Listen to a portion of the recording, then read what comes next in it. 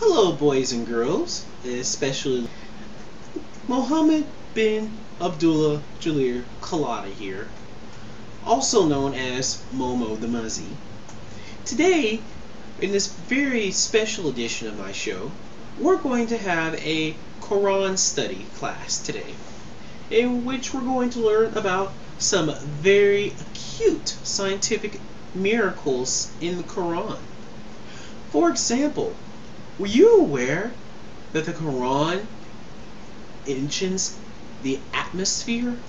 That is correct. The Quran mentions the atmosphere.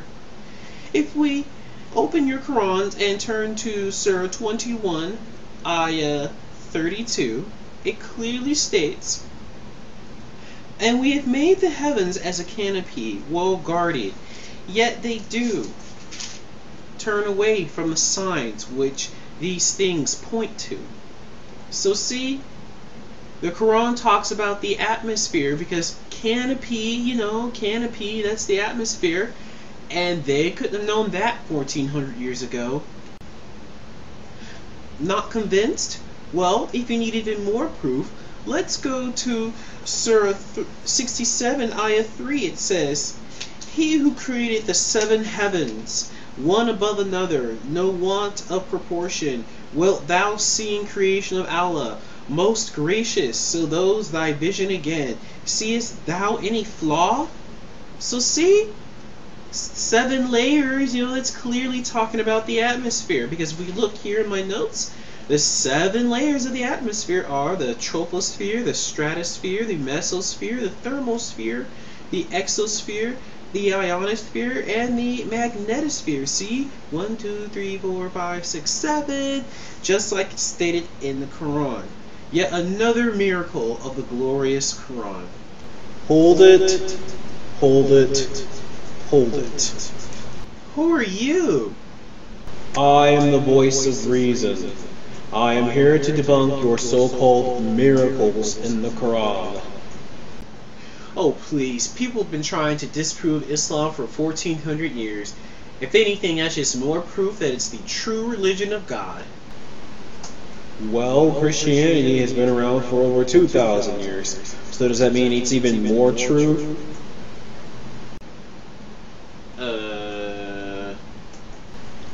So, back to your scientific miracles. The Quran does not talk about the atmosphere. I just showed you the verses, you stupid kafir. Yeah, well, let's go to 67.3, shall we? First off, that's just one translation of that verse. And two, if we look at the tafsirs, which were written by Muslim scholars that live closer to the time of Muhammad, and tell us what the verses actually meant, we get a different story. For example, Tafsir bin Abbas states, "And we have made the sky a roof, for the earth withheld from them, such that it does not fall." It is also said this means it is protected from the Satans by the stars. Yet they, i.e. the people of Mecca, turn away from them. They do not believe nor reflect upon its portents, its sun, the moon, and stars. But that's just one interpretation. True, but if we look at the major tafsirs, not a single one indicates that this verse is talking about the atmosphere, and it's consistent with other verses in the Quran. Oh yeah? Well then how come the Quran talks about 7 layers of the atmosphere? I mean, if we look at 67.3, it states... How important is it to take a verse in context? Very important, duh. Right, so read the verses right after the ones you just mentioned. Okay, fine, I can do that.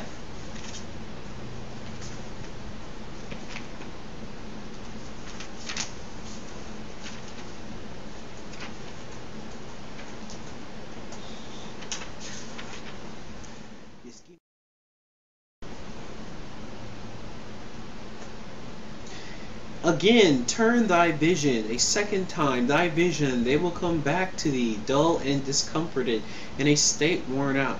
And we have from old adorned the lowest heaven with lamps, And we have made such lamps as missiles to drive away the evil ones, and have prepared for them the penalty of the blazing fire.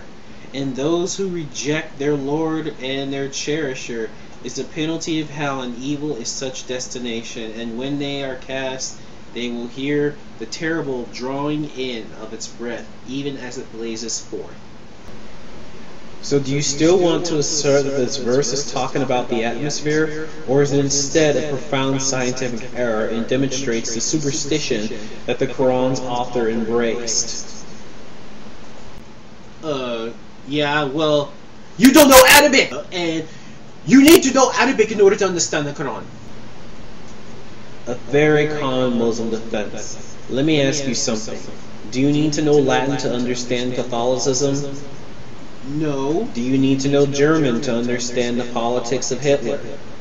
No. So then why does one need to know Arabic to understand a book that is supposed to be written for all humanity? Well, you're just ignorant. Actually, you're the one who's ignorant. I saved the best part for last. If those verses I were talking about the atmosphere are even true, then your God has a counting problem, since the atmosphere has in fact only 5 layers, not 7. Subhanallah. Uh-oh, SpaghettiOs.